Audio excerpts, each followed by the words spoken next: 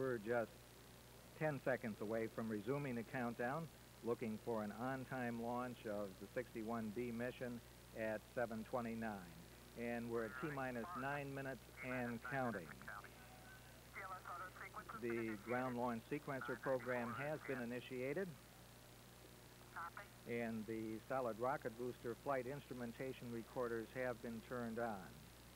T-minus 8 minutes, 44 seconds and counting.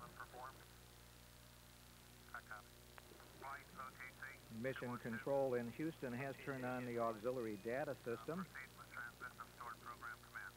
Roger, copy.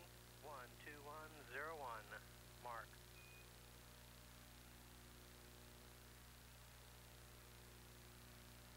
LPS, go ahead. I verify 997 performed. DLT set AT bus sensors to monitor. DLT, roger. Coming up on the 8-minute point in the countdown.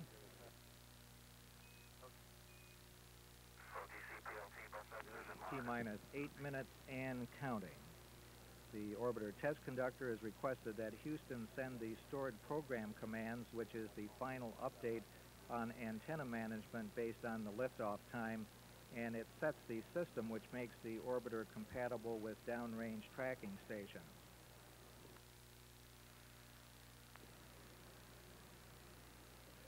The orbiter AC electrical bus sensors have been placed on monitor by pilot Brian O'Connor. Let's go for OAA retract. T-minus 7 minutes, 25 seconds, and we've had a go for retract of the orbiter crew access arm. This is the walkway which is used by the crew to go from the fixed service structure to the vehicle. That arm can be put back in place in about 15 or 20 seconds if an emergency arises. Coming up on the 7-minute point in the countdown, T-minus 7 minutes and counting.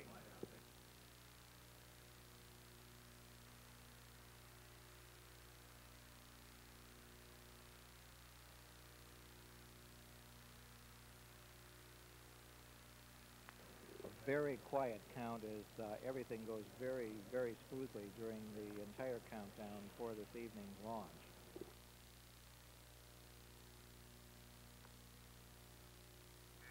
T-minus 6 minutes, 30 seconds and counting.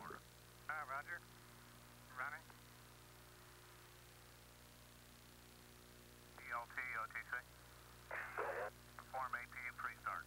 APU pre-start and work. The orbiter test conductor has given pilot O'Connor a go to perform the auxiliary power unit pre-start. He'll configure switches in the cockpit to put the auxiliary power unit or APUs in the ready-to-start configuration. T-minus 6 minutes and counting. OTC, PLT, APU pre-start complete, 3 grades. Copy. The auxiliary power units will be started a little less than 1 minute from now at the T-minus 5-minute point. OTC is Houston flight. Transmit DSM 1500. Roger, copy. 1500, mark.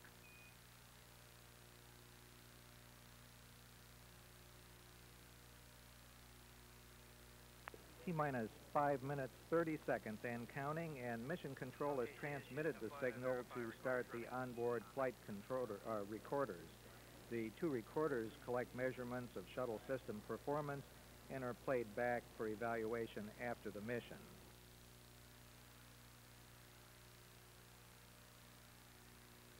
Ten seconds away from T-minus 5.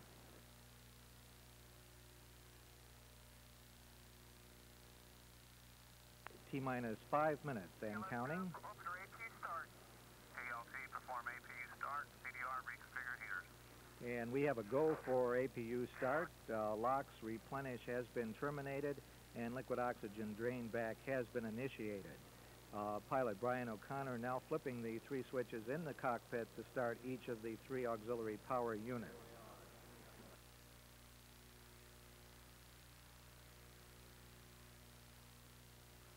The auxiliary power units have been activated. T-minus 4 minutes, 25 seconds and counting, and the solid rocket boosters and external tank safe and arm devices have been armed. An inhibit will remain on the safety devices until T-minus 10 seconds.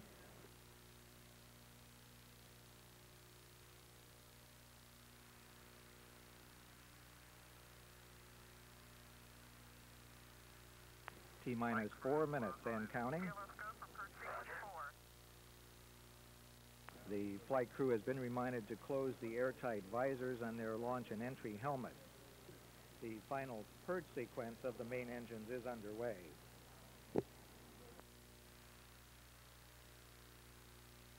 T-minus 3 minutes 40 seconds and the orbiter aerosurface test has started. The orbiter flight control surfaces are moved through a pre-programmed pattern to verify that they're ready for launch. T-minus 3 minutes, 22 seconds and counting. And now the three main engines are being moved through their pattern to ensure that they're ready for steering the orbiter as it races up through the atmosphere. Engine gimbal checks are now complete and they are placed into start position. T-minus 3 minutes and counting. TLT, clear, cross your morning memory, verify no unexpected errors. LO2 pressurization. The external tank liquid oxygen pressurization has started and purging of the shuttle main engines is terminated. T-minus 2 minutes, 35 seconds and counting. Retraction of the gaseous oxygen vent hood has started, and the ground launch sequencer will make a final check to make sure that that's fully retracted at T-minus 37 seconds.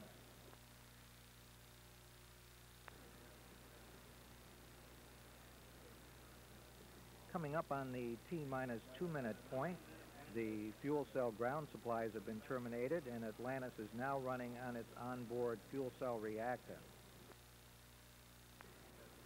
The liquid oxygen ullage pressure tests are underway and the liquid oxygen tank is approaching flight pressure. T-minus 1 minute 50 seconds and counting, and liquid hydrogen pressurization is underway.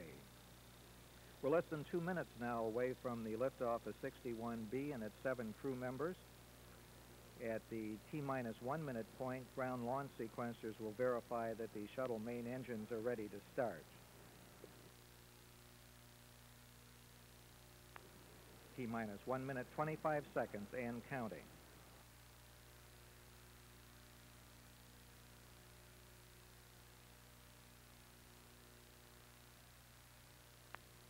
T-minus 1 minute and 10 seconds and counting. The liquid hydrogen tank now at flight pressure.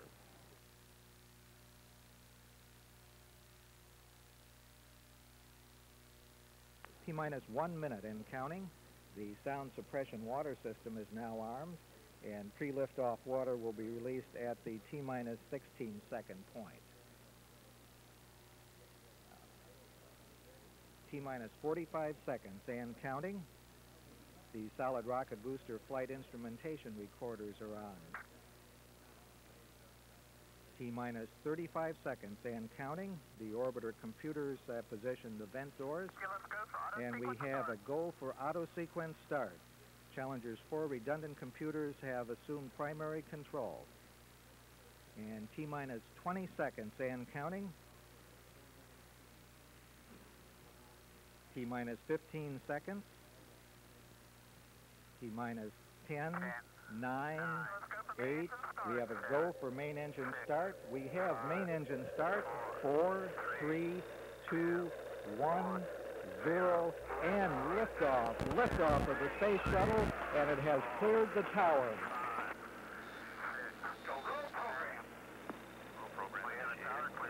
Roger, roll, Atlantis. Good roll confirmed.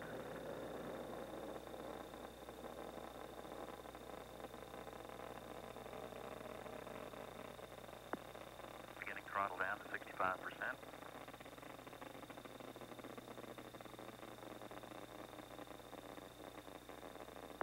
Range is now at 65% throttles.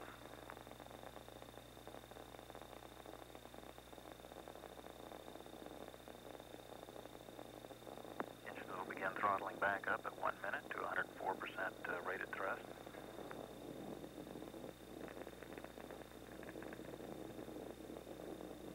Velocity 2,400 feet per second. 5.8 nautical miles. Downrange distance 4 nautical miles. Engines throttling back up to 104%.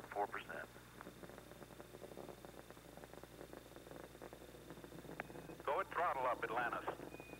Ground clear, 468 max EAS. Velocity 3,000 feet per second, altitude 10 nautical miles, downrange distance 8 nautical miles.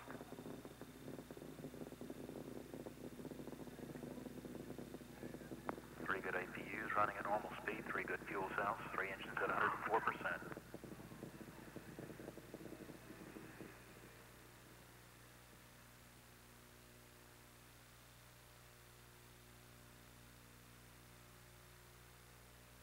Seconds away from solid rocket booster separation. Velocity 5,000 feet per second, altitude 19 nautical miles, downrange distance 20 nautical miles. Standing by for solid rocket booster separation. Less than 50, Houston. Roger. And we have solid rocket booster separation, 2 minutes 6 seconds.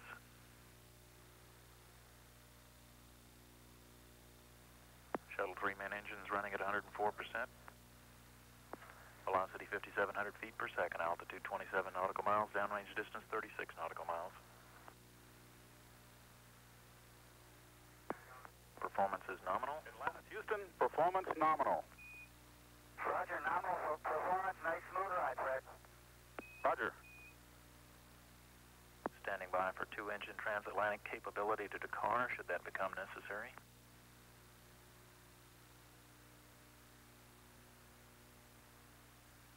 Atlantis capable of reaching a transatlantic abort if necessary. 2-engine tow capability.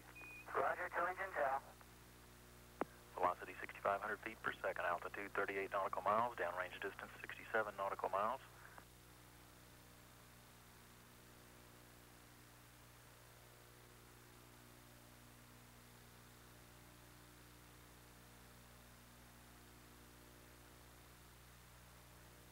Minutes 15 seconds, velocity 7,000 feet per second. Return status and mission control. Flight Director Gary Cohen taking a poll of the flight controllers. All positions indicating a go. Velocity 7,400 feet per second. 3 minutes 35 seconds, standing by for 2-engine tow capability to Marone at 109% throttles. 3 engines running at 104%.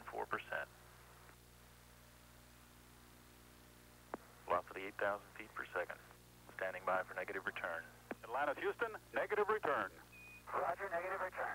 Atlantis no longer capable of returning to the launch site in the event of an abort.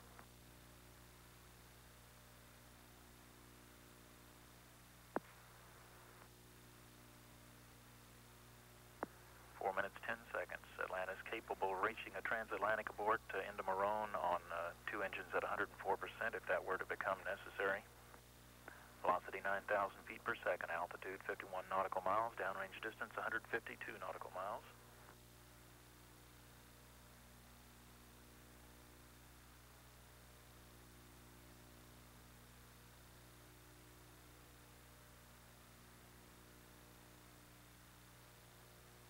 Entire shuttle vehicle weight at liftoff about 4.5 million pounds, and by the time Atlantis reaches orbit, it will have shed 4.25 million pounds.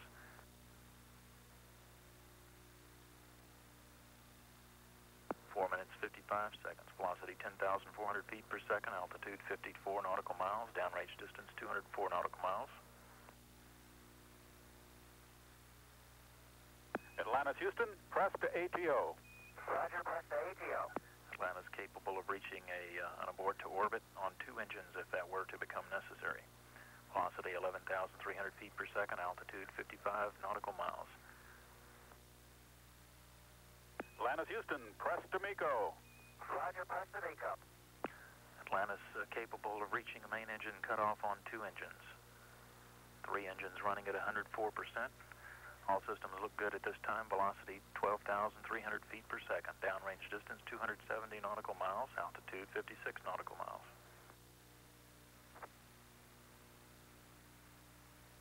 Guidance officer reports navigation in excellent shape and main engine cutoff projected at 8 minutes 31 seconds.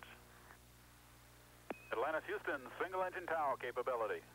Roger, single engine tow.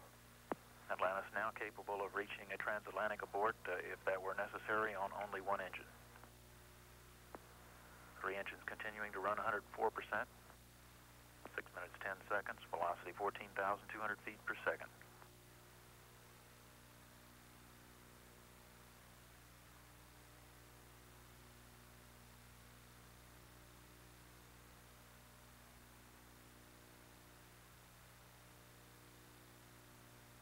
Minutes 30 seconds. Velocity 15,500 feet per second. Altitude 56 nautical miles. Downrange distance 389 nautical miles. 3 engines performing nominally. 3 good APUs and 3 good fuel cells.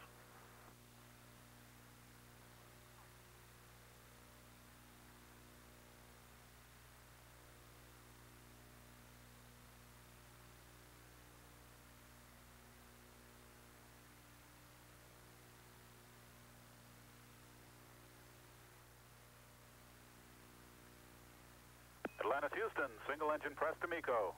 Roger, single engine press. 7 minutes 15 seconds. Atlantis capable of reaching a main engine cutoff on only one engine. We have 3 engines operating normally at 104%. Velocity 19,000 feet per second. Altitude